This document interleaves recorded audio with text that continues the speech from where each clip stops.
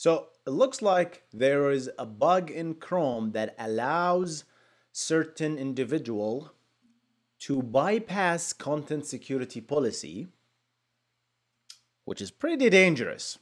We can talk about it, guys, because the bug has been fixed and has been closed and has been installed in the latest version of Chrome. So we can publicly talk about it. The fix is there, so no longer 0-day. How about we talk about it, guys? We're gonna discuss what content security policy is, what was this bug exactly, and how did this whomever discovered this, and I think they're gonna get a reward as a result. Golf clap for finding great bug. I don't think personally it's a major, big, high severity bug, but I'm gonna leave that decision up to you guys. So how about we jump into it, guys? So what is content security policy? We talked about that, guys, in the cross-site scripting video. Check out the video right here. But essentially, what it is in a given page, you can set certain policies to load images, to load object, frames, scripts, to only load them from certain sources, right? And we talked about that. For example, there is a default source, there is a font, there is a frame, there is an image source. Where should your images come from? So for example, the images that is in this page must come from this domain, and that's it, or the same domain, right? If there are images coming from other domains, please do not send GET request to that URLs, because it's most likely it's an XSS attack, right? The cross-site scripting, and we talked about how dangerous this is. A single image tag that not really an image, it's a GET request to a slash that actually just sends your cookies, right, to that destination. So it's bad. So content security policy is pretty good stuff. We can set it either in the metadata, a meta tag, right, of the page itself. Like I'm going to show you an example. Not here, not here. Like here, you can set it as part of a meta tag, or as backend engineers, we can set it as part of the payload headers coming back from the server. So as you start building the page or building the content, doesn't have to be a HTML page, right? You want to set these headers, so the content security policy headers, so that, hey, scripts from this document should only come from this, for example, or no inline. Don't do script tag / script tag. That's it. Execute just random script. That's the worst thing you can do, right? For XSS, it's like this is the easiest thing to make it for people who want to inject scripts in your page. Just right. So avoid that stuff altogether. Now let's come to the bug that has been found. The bug is actually a bypass. No matter what content policy you do, this person found a way to bypass these content security policies, so that he was able to execute code that he shouldn't have be, or she doesn't have to be he, right? Yeah. So let's get into it. So I'm gonna warn you that it's not really easy to execute this attack, because first of all, let's go through the attack first, and then I'm gonna explain why it's not that serious, in my opinion. So here's the page that they have given. HTML, he said no source child, no script, and no frames. So nothing should be executed, right? No inline, right? Anything should come from the same script.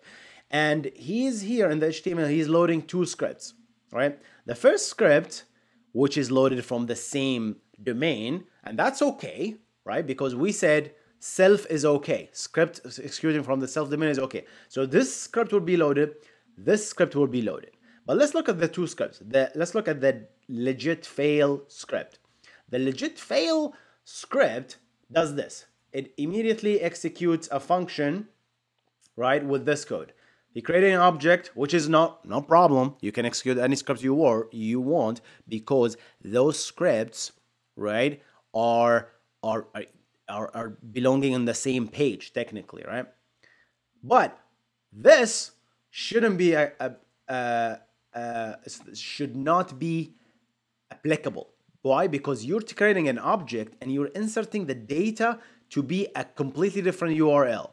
So he's using a get command essentially to do a URL parameters and send the cookie document.cookie, which is the JavaScript code. And he's using, of course, text, obviously, the text stuff, right? So he can just inject that stuff. And he's just sending the cookie, assuming that this is only going to be not HTTP only cookies, right? Only the JavaScript stuffy. So yeah, he's using that. So this is failing, this is failing, this is failing. All of this script is failing. Why? Because the parent page which loaded it said no object, no child resource, which is the frame, and no script resource, right? That is not me. So these are failing. However, look what he did. He executed the same code. As again, he managed to have another JavaScript file, which should be executed. Same domain again. But look at this puppy. Look at all this, oh my God, convoluted stuff. Man, people are just getting smarter and smarter on executing this JavaScript, man. So again, that function, no problemito. You can do this, but look what he did. He created just a beautiful big payload of a string, which is the same code that he basically wrote here. I keep saying he. Okay, they, right? So they did that, and they put all of that string as a payload. So to the JavaScript executing, it's just a bunch of a string, right? And now they they put that in HTML, and then they used the iframe, and then did the JavaScript colon, which I used so many times back in the 90s. My God, I used this so much. Like JavaScript colon on click. I always used to do this, right? This basically opens a brand new document. That's what it does. And I got this not from my ass, obviously. I was reading this. The smart people commented here, the project members, essentially. Let's give some props to people. What's his name? His name is Arthur? I think so. Arthur, but his name is not. I think his name is Arthur. So yeah, he's the guy who found the fix and fixed it, obviously. Yeah, so what the JavaScript parameter does, it takes the payload, which is a string, and it executes the code. Whatever it is, just execute it. But when it executes it, it opens a brand new blank page, just like we do with the browsers like this, right? If I do, let's do it right here. If I do JavaScript alert test, right, and I hit enter, you can actually execute JavaScript code right there. But this actually becomes in a different page. They used that flaw because it's a new page, it's a new document. It did not inherit this content security policy. So pretty much it's a blank new slate. As a result, it's a blank slate, and it will basically execute all that stuff.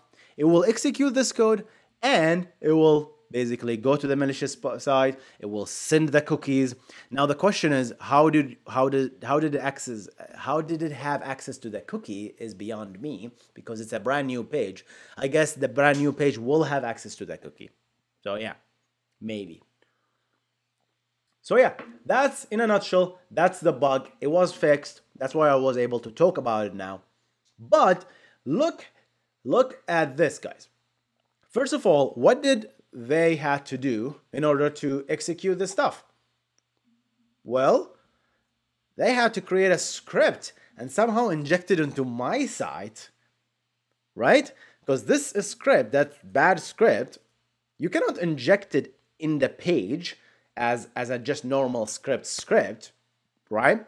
Because it will fail, right? Because we said unsafe inline. You cannot do inline scripts, right? So they cannot do that. So they should have been able somehow to make this work.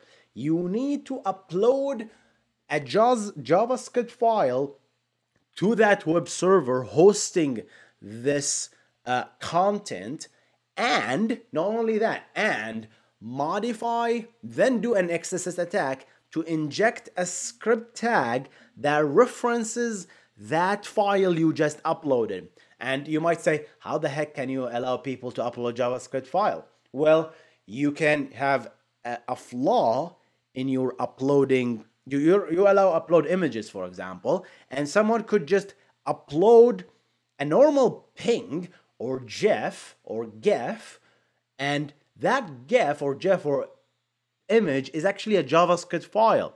But if your backend does not specify the content type of that ping file, because we don't care about extensions, right? The backend, then if the browser tries to sniff the content of the ping file, it can infer that the content is actually JavaScript, and it will treat it as JavaScript, and it will essentially execute it, right? So that's another way you can actually reference an image here, and it will work as a JavaScript file. That's why you have to. I talked about, this is called MIME sniffing, right? And I talked about MIME sniffing right here. Go check that video out. So that's another trick. If you're really a white hat hacker, is that right? Yeah, white hacker. You can actually do all of that stuff and utilize all that stuff to fix your bug. That's why it's a complex field. You can just go into this back-end security web stuff and you can still don't know everything. Every day, man, I'm just amazed by how much I don't know. It's just amazing. This field is just exploding. Right? There's so much to learn, man. So yeah, I wouldn't give this was given a medium. Personally, I wouldn't give it a medium just because of the hoops that the attacker has to go through in order to execute this attack. But meh, I'm not a security researcher, so what do I know? All right, guys, that's it for me today. I'm gonna see you in the next one. You guys stay awesome. Goodbye.